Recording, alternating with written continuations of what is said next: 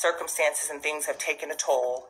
Lawsuits and accusations have taken a toll. Tell the truth. Chill, was Russell Simmons an accomplice in Diddy's crimes? It looks like Kimora Lee is also blasting Russell Simmons after Diddy's entire mess with Cassie. Now, in case you didn't know, back in 2017, Russell was slapped with multiple SA lawsuits by a bunch of women, with the youngest being just 17. But just before any of the cases could go to trial, he jetted off to Indonesia to avoid criminal charges and hasn't returned to the States ever since. I'm just tired of the mind games. I'm tired of all the manipulation. I'm tired of the lies. You should be saying thank you. Thank you that I've never exposed your ass, spoken out about you and the things that you've done and the way that you are. You should thank me. Now, as most of y'all already know by now, Cassie ended Diddy a few days ago when she slapped him with an explosive $30 million lawsuit, accusing him of physical and psychological abuse and SA. She also accused him of trafficking her, getting her hooked on substances, and forcing her to engage in encounters with other men while he recorded and blackmailed her. Of course, Diddy denied the allegations, but he ended up settling the lawsuit within just 24 hours. But after Cassie's lawsuit went viral, a lot of people started pointing out how disturbingly similar it was to Kimora and Russell's relationship, because just like Cassie, Kimora was still a minor when Russell started courting her. Kimora was just 16 years old and in her sophomore year in high school, while Russell was 35. And after 4 years of dating, Russell married Kimora when she was just 22 and he was 41. They welcomed their first child, Ming Lee, in the year 2000, and their second, Aoki Lee, in 2002. But in 2008, Kimora filed for a divorce, citing irreconcilable differences, before eventually finalizing it in 2009. At the time, people didn't think too much of it, because she still seemed cordial with him after their divorce. That was until 2017, when Russell was accused of SAing multiple women, one of them being model Carrie Clausen, who said that Russell SA'd her back in 1991 when she... Russell was in the picture with Weinstein? Oh yeah, most definitely. He's part of that get along gang.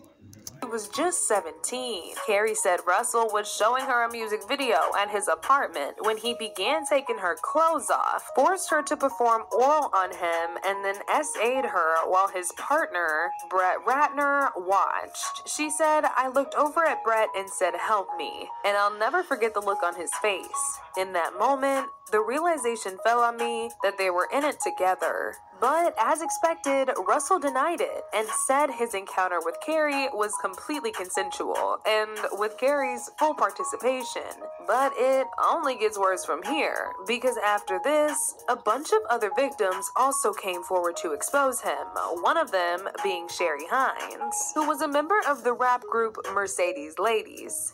She said in an interview, "I was trying to maneuver and get out of it. He just held me down. Next thing I know, my pants were down and he was having his way. I felt embarrassed. I felt used, worthless. The way I felt at the time was, I can't believe this man just violated me like I was nothing." He was also accused of SA by 5 other women, including an executive at Def Jam Records, who said Russell used to constantly harass her at work and make explicit advances. But as usual, he kept denying it and claiming that all of these encounters were consensual. But of course, nobody believed a word he was saying, because it was obvious he was just trying to save his public image. And just before any of these women could drag him to court, he fled off to Indonesia. Now, for those of y'all who don't know, Indonesia has no extradition treaty with the US, which means he's a free man until he comes back to the US. However, it looks like these women were not his only victims, because his own family ended up blasting blasting him on social media for being abusive. It all started when their daughter Ming posted a photo of Kimora on her IG stories on Father's Day, wishing her a happy Father's Day.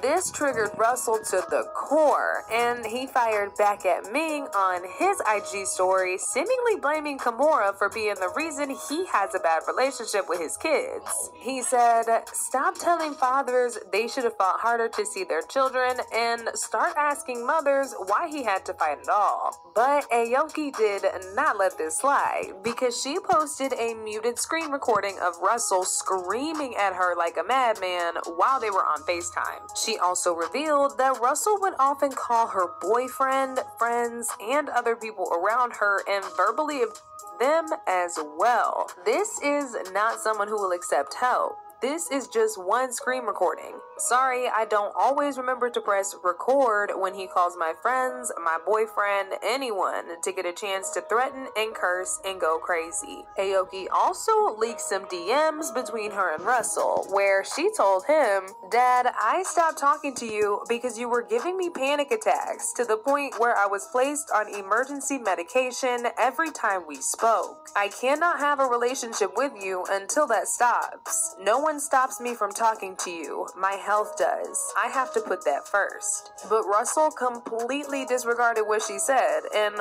went off on her for siding with Kimora instead of him. At this point, Kimora was over Russel's BS, and she went on an explosive rant herself and called him out for being abusive and threatening the life of their kids. He even went as far as threatening to blackball them from Hollywood. She said, "The same ish. This is how you maneuver with the world and women all around you. Your threats and lies and intimidation maneuvers and tactics are sad. You said Aoki and Ming would never work again and that you would ruin her." Oh, but Kimora was not done. She hopped on IG Live and exposed Russel for grooming her when she was still a child and forcing her to marry him. I was a very young, probably too young, bride. I met this person when I was,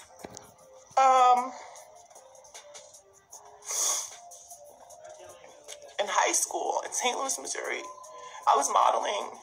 I was 16 years old. Like, I've known you, and everybody knows. Again, that's documented. You can see. I believe I was maybe a sophomore. I know it was before junior prom and senior prom because I went to both of those proms alone with my friends when I was dating them. So it was definitely long before junior and senior prom. I think it was around sophomore year of high school. And again, everybody knows this in my life. You know, I was walking around, they see me. The point of it is, I've known you a long time and I've seen lots of stuff, and I just choose to not go there. She called out Russel for acting like they're one big happy family on social media, even though he cut his kids off and refuses to speak to them. But it's funny how this particular person, if you, again, go look back, you'll see on their page that they post all these pictures like we're together, like we're friends. They've even posted pictures and then said, like, I just got off the phone with my kids. They sent me this great picture. None of that's true.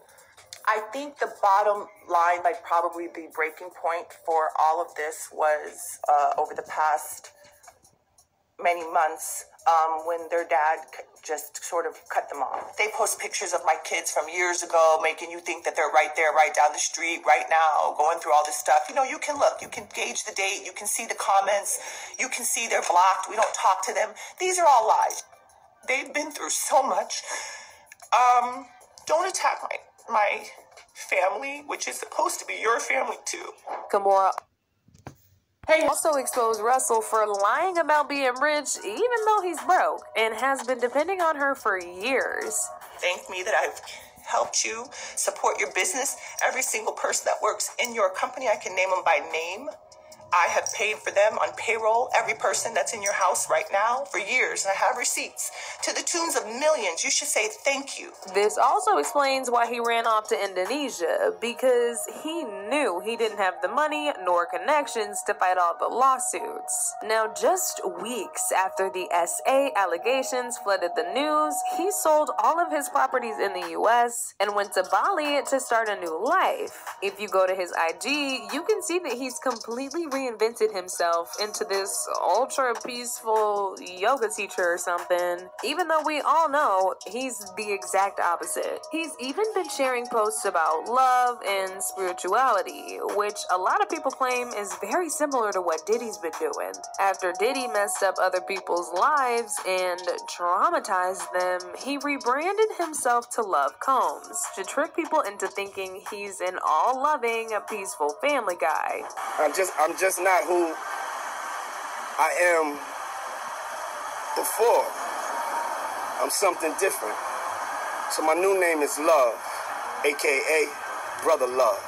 Diddy's former bodyguard, Gene Deal, also revealed that he was trying to pitch a tell-all book about Diddy, Jay-Z, and Russell to some publishing companies, but they told him he was free to write about Russell, but he was forbidden from talking about Diddy. People was disgusted on how Jay-Z came and Puff is coming out for Russell Simmons. They told me they couldn't go after Puff, but they could go after Russell Simmons.